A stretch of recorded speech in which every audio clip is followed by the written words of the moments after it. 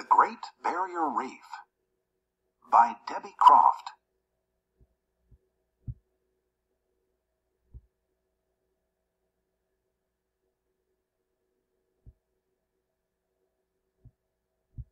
The reef, the Great Barrier Reef, is the largest coral reef system in the world. It is located in the Coral Sea, off the coast of Australia. It begins at the tip of Cape York in the north and stretches more than 1,800 miles south along the Queensland coast. The reef lies between 9 and 93 miles offshore. In some places, it is 40 miles wide. Think and talk about. The Great Barrier Reef is the only living thing on Earth that can be seen from space.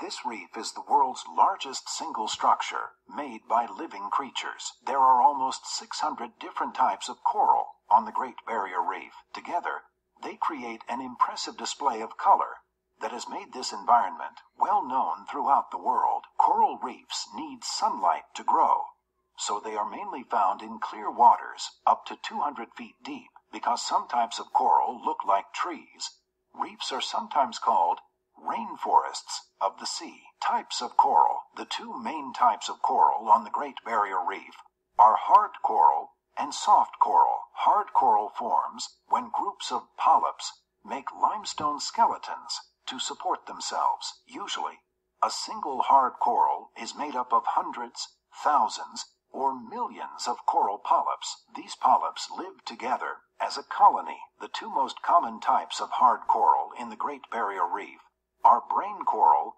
and staghorn coral. Brain coral got its name because it resembles the human brain. Staghorn coral grows extremely quickly.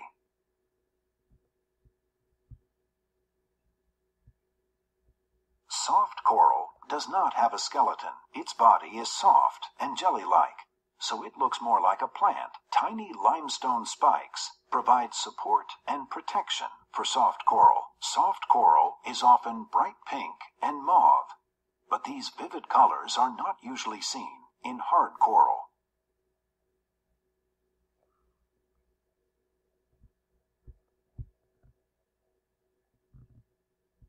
A variety of fish, prawns or shrimp, and sea slugs live in the branches of soft coral. The coral provides excellent camouflage because it has the same colors and patterns as these creatures. Some soft coral is in danger of being eaten by marine animals. The hingebeak shrimp above and the long-nosed hawkfish below are camouflaged by the coral in the Great Barrier Reef. Clownfish are named for their bright colors. Think and talk about. Some types of coral make a poison that has an unpleasant taste for predators.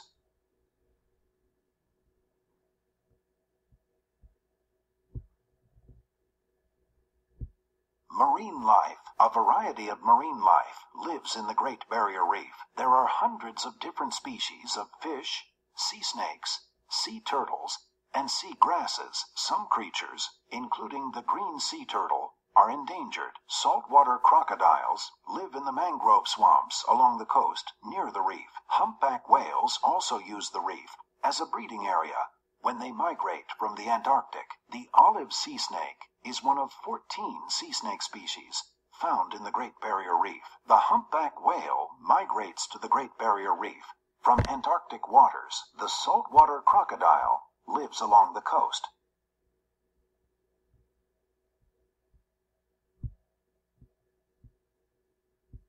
Native peoples. Aboriginal Australians and native people from the Torres Strait Islands north of Australia have known about and used the Great Barrier Reef for more than 60,000 years. They developed a great knowledge of the environment in this area before Europeans came to Australia.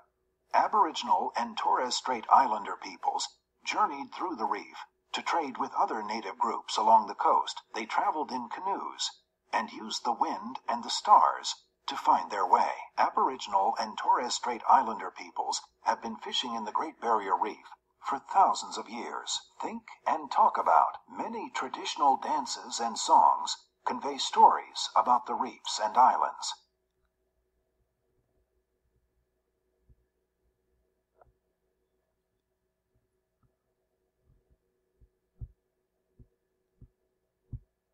World Heritage Site. The Great Barrier Reef was made a World Heritage Site in 1981.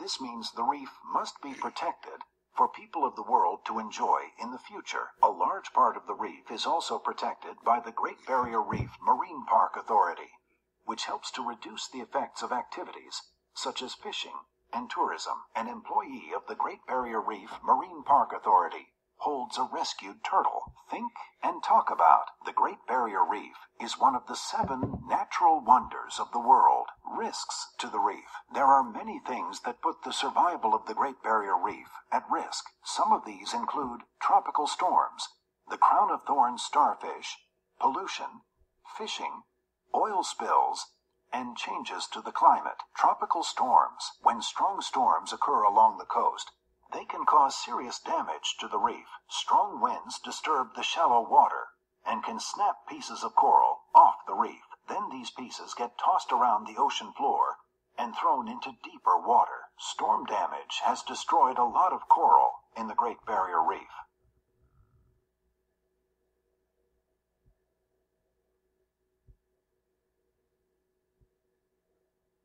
Crown of thorns starfish. The crown of thorns starfish preys on coral polyps. Sometimes the number of starfish increases naturally. At other times, too many of its predators are caught, and more starfish survive. If this happens in one particular area, large sections of the reef can be damaged or destroyed. The crown of thorns starfish preys mostly on hard coral. Think and talk about. A female crown of thorns starfish can produce up to 65 million eggs in a season. Pollution. Land near the Great Barrier Reef is used for growing sugarcane and grazing cattle. Most pollution in the reef is caused by runoff from these farms. When it rains, chemicals wash into the waters near the reef, damaging the plants and animals. The Great Barrier Reef is polluted by runoff from farms when it rains. Think and talk about. Every year, huge numbers of seabirds die as a result of plastics being discarded in their environment.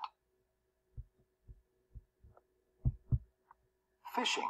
Fishing is a favorite activity for many visitors to the reef. However, huge trawlers can damage areas of the reef by dragging nets through the water to catch prawns and fish to sell. A fishing trawler drags its nets in search of prawns in the Great Barrier Reef. Shipping and oil spills. Oil spills from passing container ships can cause major damage to the reef environment. Sometimes these ships run aground and damage the coral and the ocean floor too. After an accident, it can take between 10 and 20 years for the reef to grow back to its original condition. In 2010, an oil spill caused a lot of damage to the Great Barrier Reef. Think and talk about. It is thought that around 1,600 ships have been wrecked on the Great Barrier Reef. We are going to pause here, and on the next slide, you're going to tell me what cause and effect did the author give you here on page 19.